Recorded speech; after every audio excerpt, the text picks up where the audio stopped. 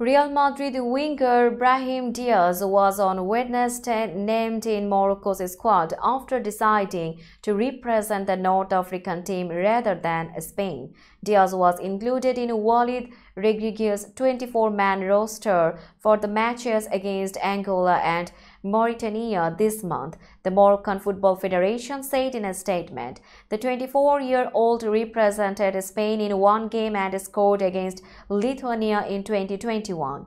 FIFA rules say players can switch international allegiance as long as they have made fewer than 3 appearances for a country before the age of 21 and have not played for that nation for at least 3 years. Former AC Milan winger Diaz has produced fine displays with Real Madrid for this season, scoring 8 goals in 32 games in all competitions.